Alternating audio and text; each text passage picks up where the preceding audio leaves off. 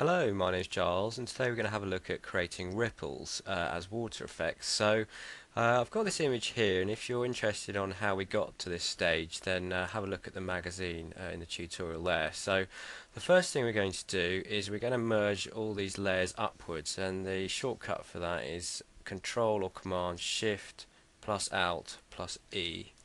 And what that'll do is there we go, it's merged everything down here into one layer. So the next thing we need to do is zoom in, so we can hold down Control or Command in the space bar as a shortcut, and we want to try and create a nice little ripple around these legs. Now the way this works is to first of all grab the marquee tool, and then we want to actually make a rough selection and put the leg in the middle, and then what we're going to do is hold down Command or Control and C to copy, and then we're going to go to a new document, file new, and we're going to OK that, and then we're going to do Control or Command and V.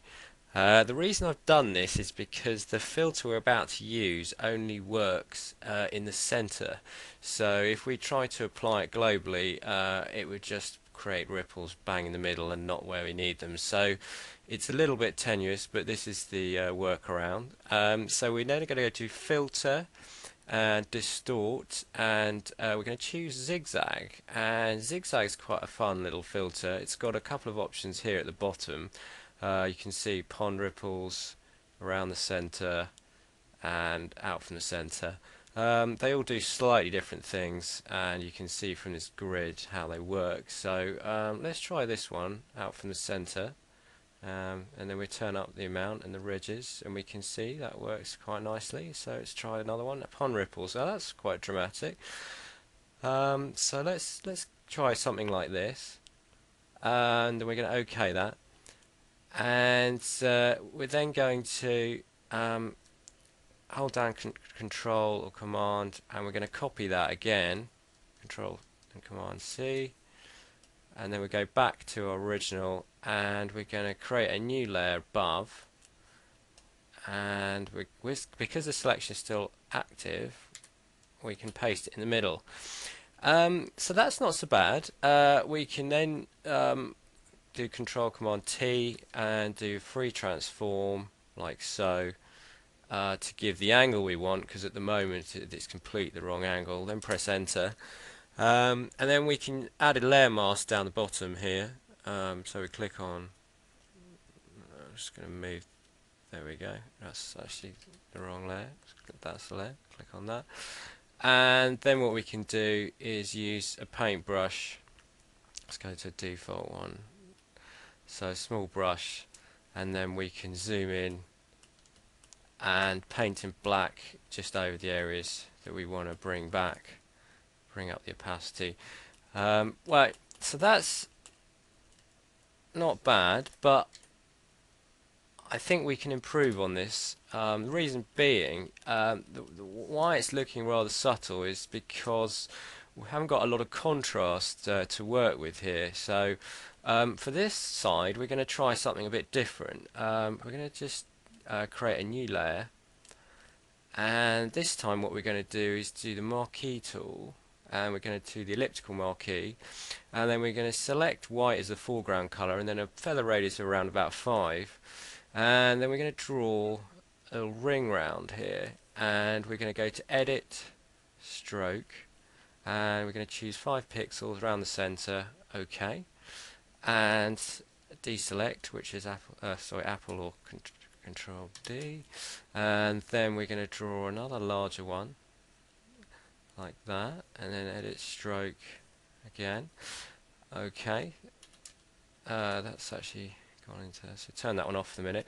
Now what that's going to do is give the filter a bit more sort of contrast to work with, which should hopefully give us a little bit more of a dramatic ripple effect. So as is on a new layer, we actually need to merge it, so we're going to shift click the previous layer, and then we're going to go Control or Command E to merge, and then once again we're going to select the elliptical marquee. There we go, we're going to draw around like that. Notice I've still got the feather on. This is quite handy, although we can use a mask afterwards. It just obviously softens the edges when we bring it back in. So once again, we're going to copy, file new document, paste it in, and then we're going to go back to the filter. We'll go in here and have a little play. And you can see straight away we've got a little more interesting effect going on. And then if we play around with the others, you can see how they work. So let's stick with the ripples for now. You can also reapply a lot of these filters over the top. So if I press it again, you get it's even more distorted. But we'll go back. We'll work with that. So we're going to copy this, and then we're going to go back to our other documents. So I can do Control Command Tab, and then I'm going to go Control Command V, and then I'm going to actually before I do that, I'm actually going to get rid of this because I don't want that anymore. So I'm going to go Control Alt and Z. Keep going. There we go. And what that does is it's just a shortcut for stepping back in the history. And then I'm going to do Edit, Paste. Yep. And then we're going to just move that. Use a Move tool. Move it into place. Let's just take down the opacity. That helped line it up in the middle. There we go.